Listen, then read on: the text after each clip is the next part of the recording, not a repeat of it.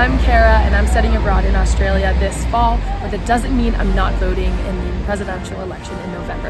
In fact, I'm going to show you how. I'm a resident of Pennsylvania, a major swing state, so I knew just how important it was for me to get my vote in.